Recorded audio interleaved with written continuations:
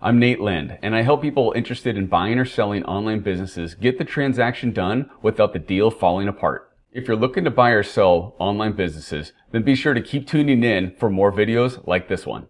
Be sure to subscribe and hit the bell for notifications about new videos and interviews. And introduce yourself in the comments. Are you a buyer or a seller? Enjoy the interview. Hey everybody, Nate Lind here. Thanks for joining us. I brought back Marvin Baker. He was recently on the YouTube channel and on the Buy Sell Summit earlier this year, and had a number of people asking about his 13-point checklist. So I thought what we would do is dive into it. So we've got a list of Marvin's buy-side due diligence checklist. Marvin has been in M&A for many, many years. Marvin, why don't you give us just a really quick recap for those that may have missed those other videos. Share just a quick background about yourself, and then let's dive into your 13-point checklist for evaluating businesses. Yeah, I am fundamentally an entrepreneur. Grew up in an entrepreneurial family. Went to college to get out of the restaurant business, really, and got out of college, got back in the restaurant business, and bought and sold a number of restaurants over the years, a number of years back. And then from there, I got into just broader general consulting. Was a partner in a couple of different CPA firms, and been doing a wide range of business consulting for really the better part of 20 years, Nate. And a lot of that has been focused, particularly in the last 5 years, on e-commerce in particularly, but really my background is due diligence for all types of businesses, and the principles around it are fairly similar, but obviously the unique elements of a lot of e-commerce companies come into play differently. So that's sort of a very broad suite. I've done literally both. I was an owner of a very large brokerage firm a number of years back, and have involved in a variety of transactions, several hundred transactions directly, both from SBA lending to venture capital participation and so forth. And really was in the buy-side due diligence almost exclusively for a number of years. And then out of that, a lot of the people that struggle with due diligence sometimes came back around and said, gee, really, if you could help me prepare my business going into due diligence, sometimes that's the better bang for the buck, because, it's sort of like I use the analogy of, getting your house inspected before you sell it. You're better off dealing with the issues on the front end than you are having them, come up in due diligence. So that's sort of the broad perspective of where I come from. I'm a deal guy in the sense that I approach due diligence from the point of view of trying to make it a valuable process for everybody involved. And if we find problems, which are most of the time, then our objective is to look at what the alternative solutions are. So we don't just raise an issue and kind of create a stop point. We really try to say, hey, this is an issue and we can do this, this, or this. So that's more philosophically where I come from, whether that's on the buy side or the sell side, is trying to, be thorough in identifying issues, and then finding creative ways, if necessary, to kind of overcome them where we can. And so, Marvin, you see your Baker's Dozen, your 13-point checklist is something that both on the sell side, pre-listing and pre-sale, that a seller can use to get his business ready. And then also on the buy side, something a buyer can use to validate that they're getting what they're expecting before going to an asset purchase agreement. Is that fair to say? Yeah, that's fair to say. And in both instances, again, we're trying to add value to that proposition. So it's I think that anyone going to market that's not really going through some sort of a process like this generally is leaving some money on the table. That's my view anyway. Okay, very good. Well, the first one I've got on here is infrastructure, burden, and value. You want to walk us through that? Actually, maybe what I can do, let me do a quick screenshot here and share screen, and then I can show kind of everything. This super quick. All right, grab that. I'll do a quick share screen here, and then we can kind of talk through this. So we got something kind of visual other than our shiny faces, which I'm sure everybody watching wants to see. Sure. Okay, that's helpful, I think. All right, here we go. I'm getting ready to load this thing up. Okay, so I think no matter what, and they don't necessarily fall in any particular order necessarily, I think what each one of them does, and they are all sort of chapters in the book of the analysis, if you will, whether it's a buy-side due diligence or sell-side due diligence, in each one of these elements. Some of them are very in-depth analytical required. Some of them are very brief, engagement with them, depending upon the nature of the company and the circumstances that we're in. But in every instance, what we're trying to determine is whether this particular attribute or part of the review, if out of it is something that adds value to the business, in other words, enhances the value, supports the value, a positive element of the business.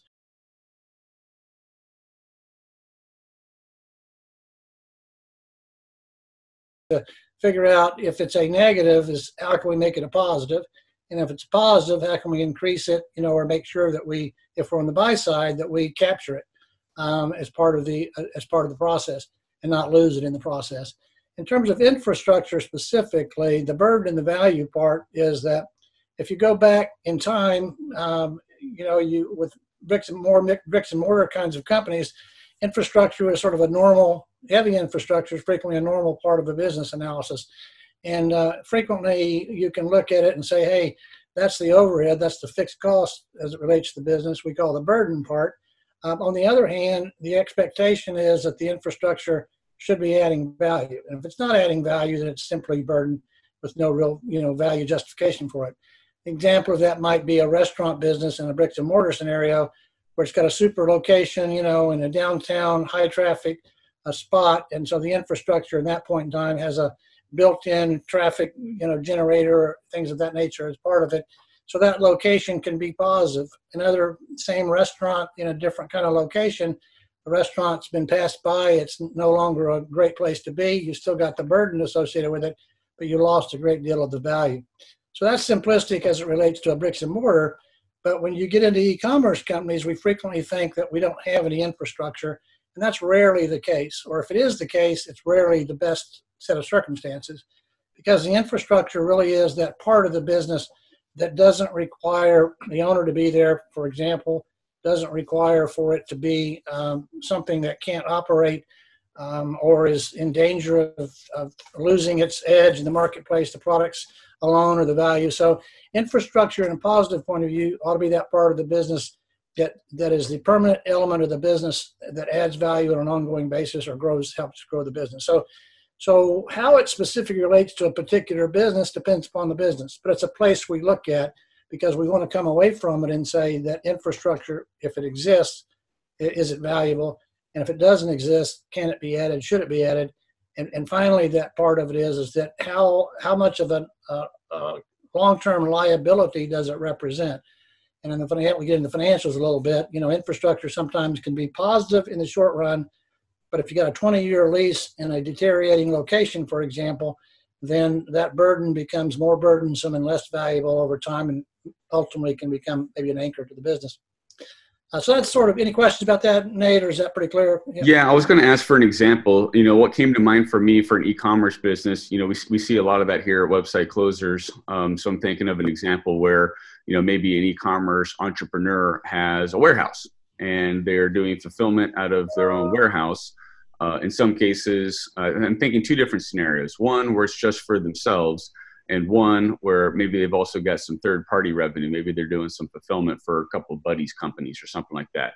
Where do you see that on the burden versus value scale? Well, I think that's part of the analysis is that where does it fit there, right? And I think your point is well taken, but I think also another way that I look at is that Amazon is infrastructure, right? In other words, if you have a business and you're an Amazon seller, if you take your business outside of Amazon, you lose that infrastructure that Amazon presents. So you always have to be cognizant of what you have in terms of the value of the Amazon infrastructure, right? And what's the burden, and where's that fine line? Is that a valuable part of the infrastructure, or is it a burden, more burdensome than it's worth?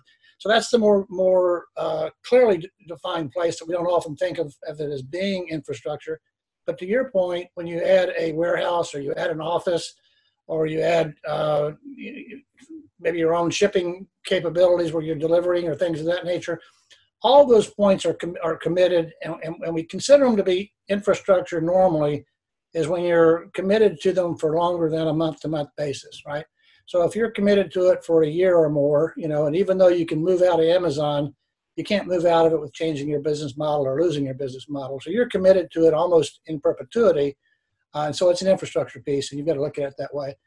Same thing with the warehouse that you're talking about is, does it add value? What are the alternatives? Is it a burden in excess of what it can be replaced for? That's part of the analytical that we're looking at and saying, what does it bring to the table? Because every bit of a business complexity that you add a level of risk as well. So you got to be sure that it's adding value and not just simply adding, overhead. So is a layman's test kind of, is it adding value, or is it just I don't know, say like a redundant or an expense that could be cut? Is that as simple as that? I know it gets more complicated. What I do with it normally, Nate, when I deal with these is I tend to grade them on a scale. The scale usually around that 1 to 5 scale, and with 3 being sort of a neutral. It doesn't really add, it doesn't really detract. Maybe it's a necessary part of it, but you don't really see it as really adding significant value to the business. The higher up it goes on that scale, the more value it's added. So the easiest analogy, again, is going back to a restaurant analogy. Super high location, high traffic location in that scenario. So it has high value and above and beyond the building itself or the infrastructure, the other infrastructure itself. So we are gauging that value and trying to qualify it and saying, okay, very high value or very low value. And if it gets below the 3 scale, and it's somewhat subjective, but when we get there with it, then we're saying it's taking away from what I would consider to be the more quantitative valuation of the business. You're saying, hey, this business if we've got 2 businesses and they're making the same amount of money and we apply the same level of multiple to them because they're so similar, but if the one has a higher value infrastructure versus the other, the fact that they are the same or have similar histories, the one with the more valuable infrastructure is going to edge it out in terms of the value analysis of the business. Okay. So it's scalar in that way. In terms of branding, one of the things I always look at with branding is, we're most of the time dealing with entrepreneurs, so in entrepreneurial businesses. And so it's really important normally for them to have a clear distinction between the branding for the company and the branding, for the individual products. So you can be the Coca-Cola bottling company, but, you may have Sprite and Diet Coke and multiple products, and each one of them have their own branding element associated with it. So, to the degree that the individual brands, again, add value, if they are a product that has an element of practicality to it. So when I hear the name of it, for example, I know exactly what it is. That level of branding is very important. If I own that, meaning that, I've got a proprietary right to that name, and that name clearly, explains the product in such a way that the consumer immediately gets it, knows what it does, and that's a very high value branding element associated with it. To the degree that it's been in the marketplace and has, history behind it and a lot of people that know the brand and things of that nature, obviously, those are elements of high value branding as well. On the other hand, if we've got products that are doing well, but they are very generic in terms of, they've got no real protections around them, the name itself doesn't really add any particular value, then it probably doesn't or won't normally grade as high on that scale of the value of that individual brand.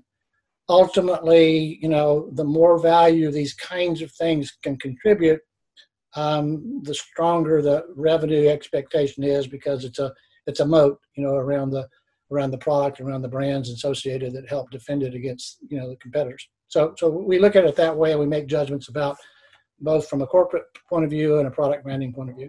Now, do you see the organic pull or the organic marketing aspect of a strong brand, like its social media presence, its word of mouth, that sort of stuff? Does that fit under this category? Yeah. So if you go, one of the major differences between, say, Google ads and Amazon ads, or what happens with Amazon, one of the big differences that I find with them is that, Amazon is looking to drive a straight line, right? In other words, if I come on to Amazon and what Amazon wants me to do is they want me to say, hey, I want, a Clorox wipe, right?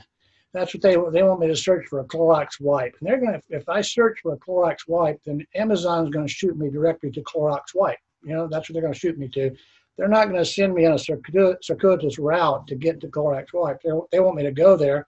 Not only do they want me to go there, is they want me to purchase when I get there, right? So they want me to purchase immediately. That's a successful transaction as far as Amazon is concerned. They don't want me to go to Clorox wipe and then search for a different kind of a Kleenex wipe or something like that. They don't want me doing those kinds of things in that regard, because it's not the way they're built. So they're built for me to come in, go to where I'm going and immediately, purchase. That's the ideal Amazon transaction from their point of view. Whereas on Google, I may say, gee, I want a wipe that has a bleach, a bleach element associated with it, and I may get in bleaches and I may get in all kinds of sideways kinds of things before I get to that Clorox wipe, that I was looking for to begin with. Or I may not know Clorox wipe. I may not know the brand name, even though that may be what I want if I knew all the elements associated with it. So to that degree, when you've got a message that needs to be told, I think what you're relating to, right? You've got a product that needs to be explained, and you need to have a product that needs validation in the marketplace, where social media can immediately give you that kind of a thing. To the degree that you've got a history behind that, that's a high branding element, obviously, that says we've got a following, we've got people that know me, that trust me and trust my advice, so I can ask them and I can count on the advice I get from them. So those are all valuable branding elements depending upon the nature of the product and service you're providing. I would all those things add to value, right? And so and if we don't have those kind of things, and those are value opportunities, but the fact we don't have them, it's lower on that scale of the branding value at that point in time.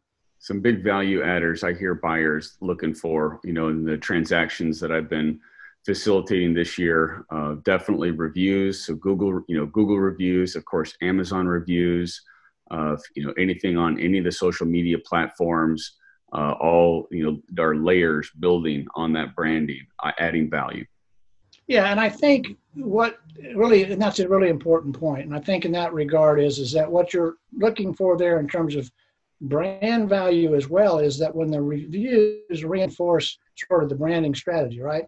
So if I've got a branding strategy and a name that takes me down this pathway, and my reviews are coming in, they may like my product or had a good experience, but I'm also looking at is there a direct relationship there that my branding strategy is aligned with my reviews that are coming in. I'm succeeding in my branding strategy, and it's being reinforced by that. So to the degree that we can see evidence of that, the greater value we feel like the brand has. The final point I was going to make on branding too is the nature that your trademarks will have in creating a defensive moat for your company. Your trademarks, any patents, that sort of stuff. On the Amazon platform in particular is critical, and then also even on Shopify and the other platforms, you can use those to take down lookalike competitors and that sort of stuff. Which absolutely, yeah. So and that's the moat. To your point, the protective devices around it, and the more protective devices you have around it, the more ownership you have of the brand, and the more ownership you have of a great brand, the more valuable it is. So yeah, absolutely. That's a really good point relative to that. Thanks for watching. If you liked this video, be sure to subscribe and tell me what you thought about it in the comments. Your comments encourage me to continue posting videos, and they give me ideas about what to post next. I read and reply to every single one. Also, if you own an online business and you're curious at how much it's worth, click the link below to get a free business valuation with a member of our team. Who knows? It may even be me you're talking to.